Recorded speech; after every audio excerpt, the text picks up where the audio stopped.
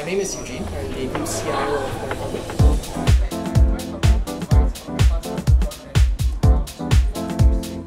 And MyRepublic provides ultra-fast fiber broadband to 4 countries today, and we are growing in the Asia Pacific region. So we started off in Singapore in 2011, and then we expanded to New Zealand, to Indonesia, and finally to Australia, where we launched late last year.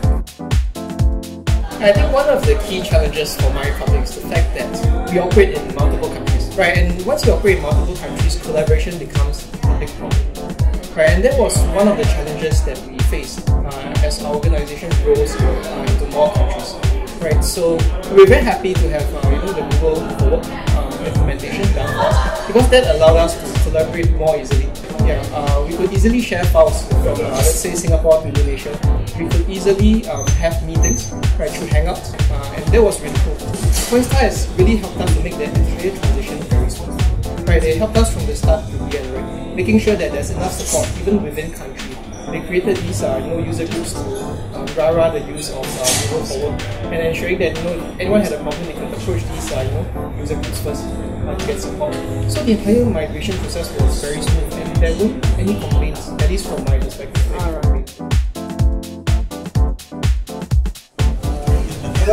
We actually had to pretty much start back for how do we move users out of Official 65. So it's important to have a good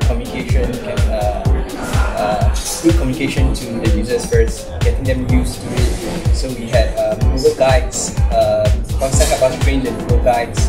With Indonesia being our largest user base, it allows we had to start early on just to make sure that the trainers are trained, followed, and it goes down. And Google being relatively easy, and people most of the users that we talked to already had experience using Gmail, for example. So it was very easy for them to switch. And so the move in terms of storing their files, they were storing files locally only, and for them to be able to move to Drive, it saves them the hassle of what happens to my data if it gets lost, things like that. Yeah, so as what you just mentioned, Hangouts is a good start actually for us to collaborate and communicate with users across the different countries. You're able to communicate with them without looking out what's their phone number. You just look for them with their email address, and you can just reach out to them directly as well. And arranging appointments through calendar has been really easy for us to check out the available slots for all the countries.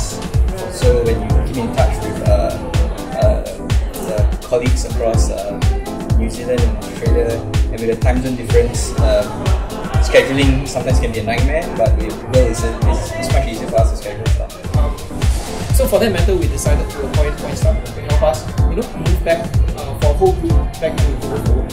And I guess at that point as well, Google's Google Forward product was much more mature. There's the security mechanisms that we're looking for, right, that were in place.